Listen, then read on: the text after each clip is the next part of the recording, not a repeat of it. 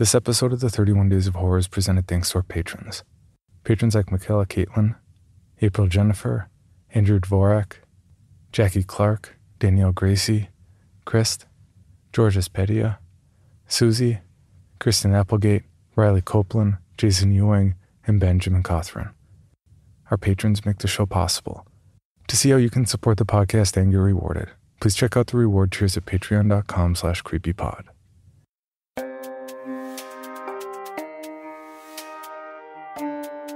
This is Creepy, a podcast dedicated to sharing the most famous, chilling, and disturbing creepypastas and urban legends in the world. Whether these stories truly happened or are simply fabrications is for you to decide. These stories may contain graphic depictions of violence and explicit language. Listener discretion is advised.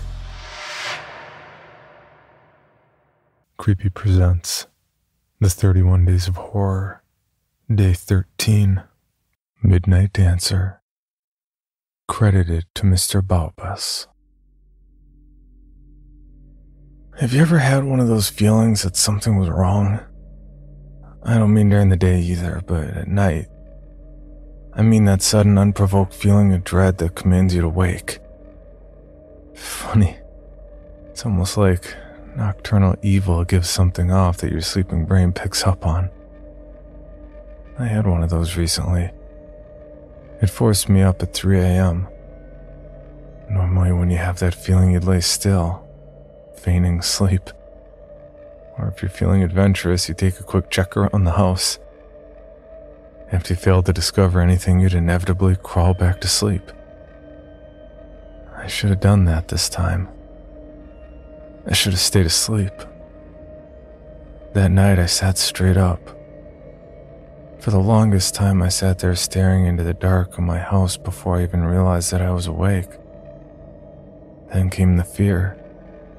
That slow, strangling feeling that constricts your chest and worms its way down your throat. I was alone in my home, wide-eyed and afraid with no explanation. I couldn't hear the telltale signs of a break-in downstairs, or the phantom sounds of a leaking pipe. I had no reason to be freaked out, but I was. Without much thought, I got up and walked over to the window. I don't know why I did. I peeled back just enough of the curtain to poke my head through, and I stared out into my moonlit backyard. I should have stayed asleep. Outside, prancing around my garden, was a clown. It had ruffles around its sleeves and collar, baggy pants, and floppy shoes. Its painted white face was even topped off with a big red rubber nose. It was without a doubt the last thing I wanted to see at 3 in the morning. It danced in complete silence, doing a step that only a madman or child could understand. Its playful manner was haunting. I watched with dreadful fascination as it circled the garden, trying my best to ignore the growing lump in my throat. It moved around, pausing occasionally to play with my garden tools or sniffing the budding plants. Then it waltzed over to an oak sapling I had planted and disappeared. I blinked. This wasn't possible. It walked behind the thin infant plant but didn't come out the other side. I should have seen it the entire time, but I didn't. It was like the clown had walked through a door hidden by the sapling. I should have stayed asleep. I hoped that everything was some sort of waking dream. Pretending nothing happened was easier than the truth. The clown came back, though. Night after night I watched as it danced around my backyard, and at the end of every night it would vanish the same way. One night it disappeared behind a garden hose, only for it to appear seconds later from behind the lawnmower. Tonight I found it digging a hole in the middle of the yard. I've never seen it do something like this before, and my immediate thought was the clown is digging my grave. The hole got deeper and deeper as the clown dug, until the top of the hole reached its head. Once finished, it stood at the edge of the hole motionless, when out of nowhere it jerked its head around. My heart pounded so hard that I could taste the copper in my mouth. I'm about to tear away the curtain when I see it bend down and pluck a flower. The clown put the stem between its teeth and planted the shovel firm in the ground before stretching out pretend suspenders and admiring its work like a farmer.